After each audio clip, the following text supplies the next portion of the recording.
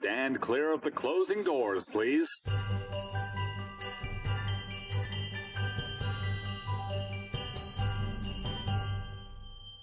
Hi, welcome to the Christmas Time in the City podcast. I'm Chris. And I'm Chris. Before we get started, be sure to follow us on social media.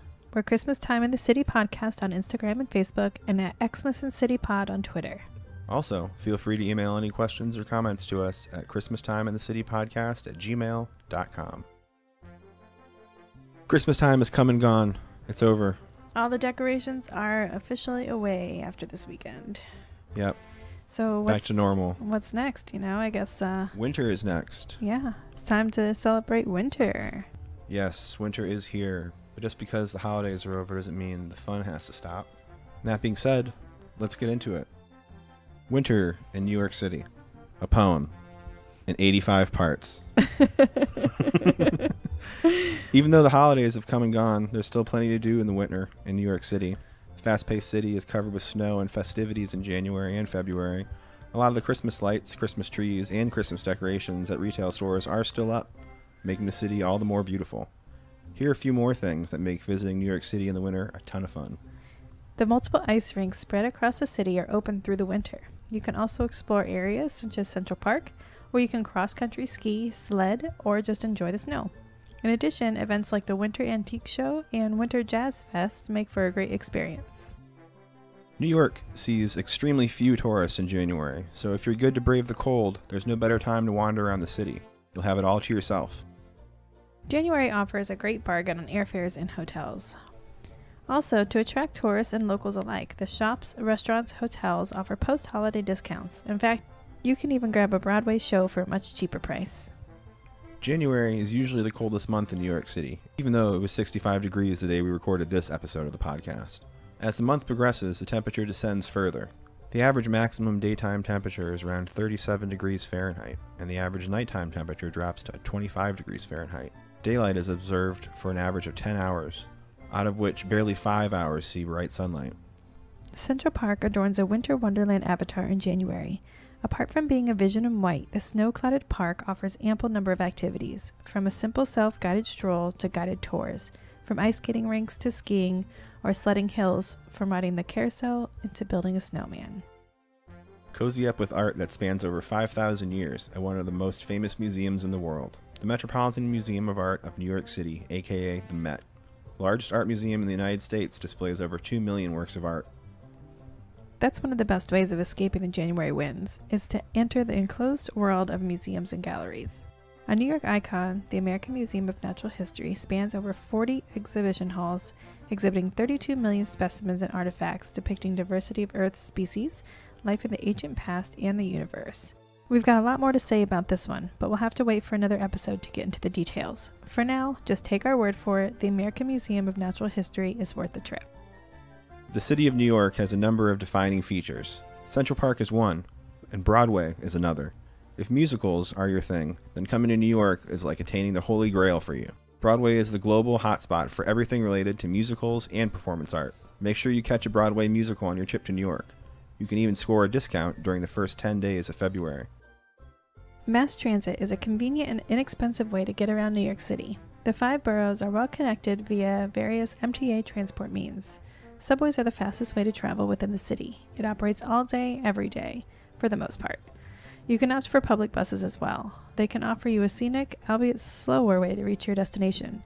The Roosevelt Island tram is another scenic way of getting around. The city also has a famously large fleet of yellow taxicabs that you may opt to use if you have a lot of luggage.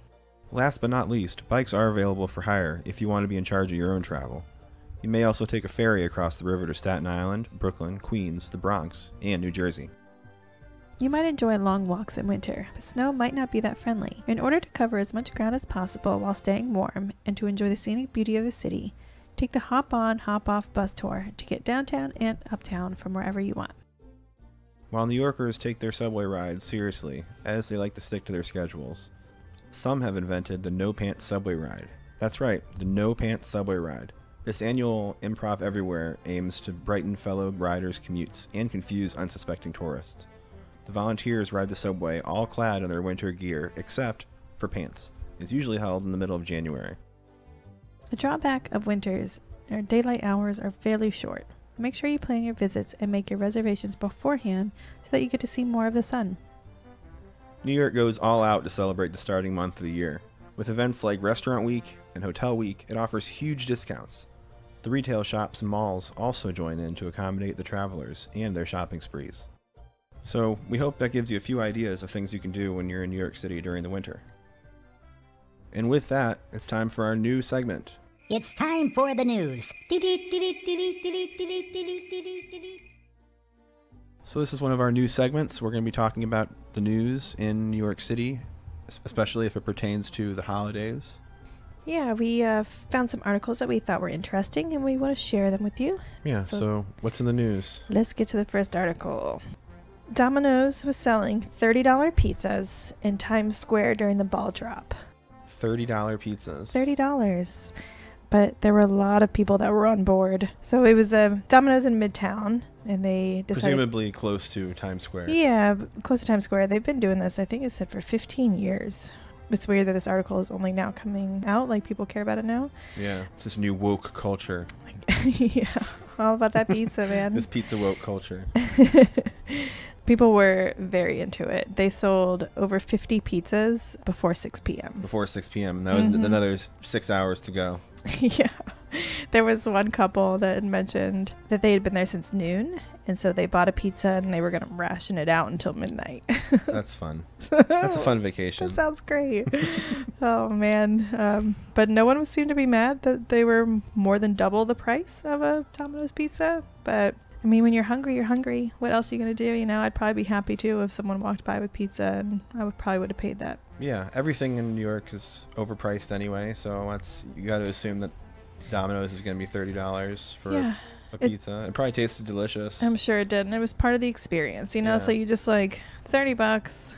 We had pizza in the middle of Times Square during the ball drop. That was our night. They could like, use the box to to cover their head from all the rain.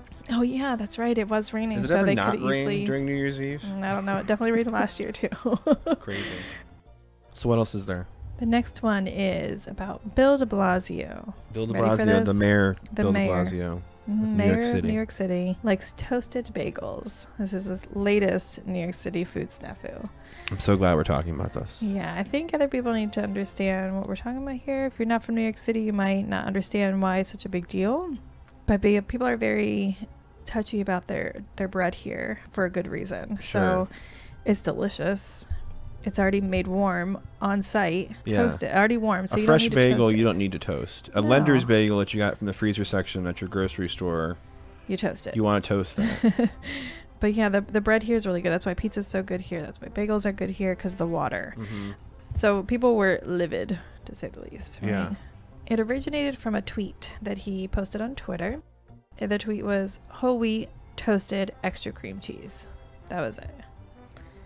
So people were responding back on Twitter. One person at Spike McManus was saying, in the 20 years I've lived across the street from Essa Bagel, and they never had a toaster and would scoff if you asked. The best bagels on earth don't need no toasting. So along those lines were the responses. And I thought it was really funny because he deleted the tweet and then reposted it, but without the word toasted in it. As if people did not recognize that he had posted that. Like, man, people already are talking about it. Deleting it and reposting it isn't going to help your case. Yeah, that's funny. And this isn't new for him. He always comes out with some random way to eat food, or The pizza thing, right? yeah, he ate pizza with a fork and knife, which I've done in the past if it's like a messy pizza, but I don't think I've done it here. No, I feel not it's like always been a sloppy New York slice. You don't eat with a knife and fork. No. So I thought that was pretty funny that this is just adding on to his multiple fractions. Man, this guy, who knows? I don't know. To each his own, I guess. But if you're visiting New York, get a bagel. Get a bagel, not Don't toast toasted. Trust us. Mm-hmm. Our next story is the annual Polar Bear Plunge. It brings in an icy start to the new decade. Oh man. Oh yeah. So I think I might need to do this. I would agree with that. I think you need to do it too. Oh man, no solidarity. No, I would probably do it with you. But keep this in mind. Okay. This year, not too bad. It was 37 degrees. That sounds very cold. We should talk about what it is. What is the Polar Bear Plunge? Okay, let's give a little heads up. Thousands of people are out there. It's on Coney Island. So basically, they just run into the water in the Atlantic Ocean. And it's freezing outside. On New Year's Day. On New Year's Day at 1 o'clock, people are out there. It tends to get pretty crowded. I think there were like thousands of people this year. But there have been times where there's less when it's very cold out. For example, in 2018, it was 7 degrees out. I wouldn't do it that year. 7 degrees. I can't even imagine. So I'm assuming there wasn't thousands of people out that day. No. I mean, the people that did it that day, they have a good story. Sure. The Coney Island Polar Bear Plunge is now in its 116th year. So it's the oldest winter bathing event in the U.S. That's pretty cool. But everyone that does it says it's invigorating. It makes you feel reborn. So there's only positive things said about it. So I'm about it. We can aim for that as long as it's not a 7-degree Yeah, day. if it's really cold that day, we'll look at the forecast. Yeah. When it gets closer, we'll do the 10-day forecast, and then we'll decide if we want to do that. Yeah, so stay tuned next year. Yeah. Around Christmas time, we'll let you know if we're about to do it. And then maybe one day, once we've done it a couple times, might be able to do the 7-degree one. But I can't do that as my first one. That's You too have to much. ease into it. Gotta ease into it. Okay. So what else is there in the news? Our next story is about New Yorkers. So this recent survey came out that New York is the rudest city in America. Do you agree Okay. with that? No. Why don't you agree with that?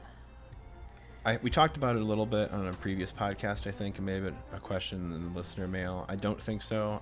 I would go out on a limb and say that New York has some of the rudest tourists. There you go. I feel like that's what a lot of people had said that are from New York. Not only did they say, you know, they might... It might be unintentionally rude, but it's rude nonetheless. There's certain... Let me paint a picture for you. Let's say, hypothetically, there's 1,000 people on every subway train in New York City during rush hour or anytime during like the business day. There's probably 100 people on every street at any given time during the same period of time. And then there's maybe 50 or so people trying to get on and off buses at any given time as well. So when tourists that may not really have an idea of what it is to be in New York and how to operate and how to function, because this is a pretty well-oiled machine at this point. So when cogs get thrown in that don't understand it, that there's certain you have to move off the side, don't get in people's way when they're commuting, when they're going places, because it almost just to stop a train, for example, because you don't know if you're on the right train. There's a sense of entitlement that I think New Yorkers pick up on that I feel like they don't necessarily approve of, and usually that's when they start to get aggressive towards other people. Let's say that you had a long day at your job and you're driving home and someone blocks 3 lanes of traffic on the highway and gets out and looks at their map to try to figure out where they're going. Imagine that happening 5 or 6 more times. Eventually your patience is going to run low. Eventually you're going to start asking why people don't understand where they're going. That's what the frustration is. I think that can be amended by just being aware and being a good tourist and being a good visitor to the city. There's certain social constructs that we've already come up with at this point where you have to kind of be fluid, and if you're going to stop in the middle of the sidewalk, don't do that. Move off to the side. Just don't get in people's way. I would say people are friendly, though. Like if you're lost, you can ask for help, and usually people are more than willing to help you or at least point you in the right direction. So I think out of context, like in the context that I think the survey is coming from, the perspective the survey is coming from, people are assuming that it's the New Yorkers' fault. I don't necessarily know if it would be. Yeah, I would agree with that. That's fair. You know, this article is talking about basically the same thing, that New Yorkers are notoriously short on patience for slow walkers, tourists, people who wear big backpacks on the subway, things like that. But it's stuff that gets into your daily routines. But also New Yorkers, I think, are very caring about their neighbors. Not necessarily knowing everyone that lives next to you, kind of knowing your neighbor, but Not they in take our care apartment of each building. other. We don't talk to anyone in our apartment building. I talk to people in this part of Oh, it. never mind. He doesn't. I just don't talk to people in the apartment building. I'm that guy. Yeah. But you take care of each other. You know, if you saw someone in distress, normally New Yorkers will look out for you now, so you never know. It depends how you look at it, I think.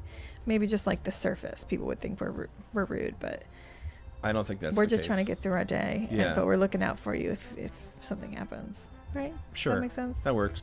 And that's it for the news. Which brings us to our next segment. You've got listener mail. I actually really like that intro. Of course you do. I was really proud of it. Yeah. It took way too long to do that little thing. Yeah. I remember you making it and being very excited about it. Yeah. Anyway, listener mail. We have some listener mail. We've begged and pleaded for you on social media to ask us questions, which you always do, which is always very nice. We have a couple we're going to go through today. First one is New York City really as dirty as people say it is? Probably not as dirty, but it's definitely dirty for sure. There's a lot of people that live here. So what do you expect? There's gonna Even be more trash. people visit on any given day too. People commute in, whether it's be for work or for vacation. Yeah, that's true. So there's always a lot of people. So yeah, it's pretty dirty sometimes, but I mean that's part of the charm, I suppose. If you don't want to see that kind of stuff, then maybe go somewhere that isn't New York City. Yeah, it has grit. You know? It has grit. It has grit. And I think there's different times where the dirty might be a little worse. Like during the summer, when all the trash is out, it's hot, so the garbage smells more. Yeah, but in And winter, the it's all garbage isn't covered up. out. The garbage isn't out all the time. No, and I think that's where people get confused because they see the garbage and like, oh my gosh, those piles are huge. Yeah. You always have garbage out here. There's a very specific time slot that garbage has to be out. So it's out at a certain hour and it's gone by the morning. It's not really that big of a deal. I think it just shocks people to see how much it is. Different at that areas time. and different sides of the road, and they have different trash days. So at any given time, there's probably trash on some street that you may be walking on. Yeah, but it's it's a not there good just system in because. place. So it's not as bad as it might seem to people that don't realize that Sure. stuff isn't going to be there for very long. So yeah, So I would say it's not as dirty as you it's think not as it dirty is. as you probably think it is, but it is probably dirtier. That's what happens when then- you get this many people together. Yeah, that's what happens. All right, so the next question is, what's the weirdest thing you've seen on the subway? Oh no. I I feel like know. this is going to bring out trauma. Oh no. I would say the most recent weird thing that I've seen is also pretty gross. There was a gentleman who was living basically in the subway. I'm sure he was living On all the over the train? place, but he was on the train in this moment. Okay. So all of his stuff was there. You're living wherever you're at. You're living wherever you're at. He was on the train, so he's living, right? And he was sleeping on about like 3 benches. Had all of Sure. his stuff there. You know, that's not uncommon. That's whatever. Do your thing. It might be cold outside, but you know, a big stretch later. I was on my way to work, by the way, so people aren't like business dudes and all that around us. Big stretch. Wakes up. Decides to like stand up and kind of squish in between. There's like it's like the subway that has the L seating, so there's 3 and then 2 seats that kind of face it. So he kind of shrinks down in between those 2 seats and then just like pees, and you can just like see the pee like running under the seat On the train. like running towards our feet. And I was just like, oh, like, do I get up? I finally got a seat. What do I do? And so I just sat there. I wasn't too close to him, but I just made sure I watched that pee puddle the whole trip to make sure. And then if someone came over to sit there, I went, watch out, that's pee, you might not want to sit or stand there. And they're like, oh cool, thanks, and they'd walk away. Yeah. Which is, see, that's why I say New New Yorkers look out for each other. Yeah. You're not as rude as you think. We're not as rude as you think. We'll let you know when there's pee on the ground. You know, who wants that? That was the weirdest thing that I've seen recently, I guess. That's a pretty good one recently. Mm-hmm. There's so many I've seen, I can't even. There's so many.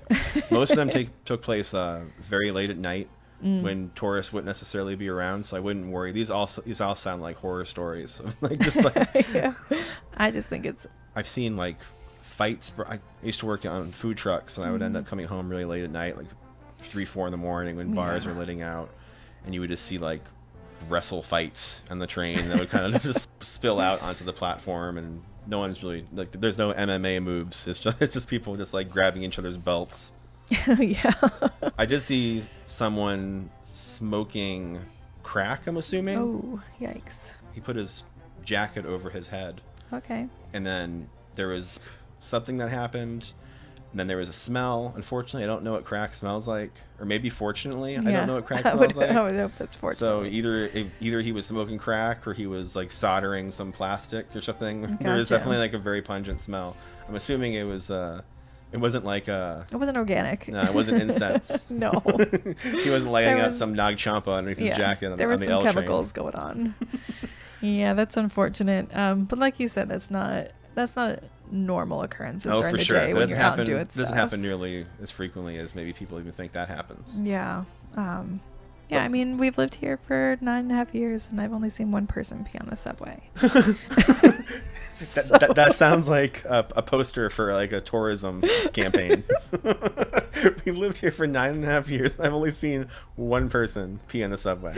I think So that's a come pretty visit. good testament. There goes our sponsorship from the Board of Tourism from New York City. Gone as quickly as it can. I look at it as a positive thing, you know? Yeah, only once. Only once. But yeah, so you're going to see some, I would say, more fun, interesting things on the subway. Come and check it out.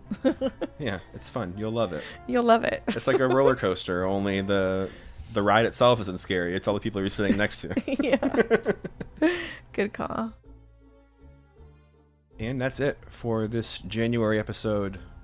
This podcast was recorded in our apartment in the Big Apple, New York City. If you like the podcast, do us a favor and take a minute to rate it and write a review. Contact us and let us know you did, and we'll send you a couple stickers. So subscribe now and follow us on social media so we can keep the conversation going and keep you posted about new episodes. Until next time, I'm Chris. And I'm Chris, and this is Christmas Time in the City.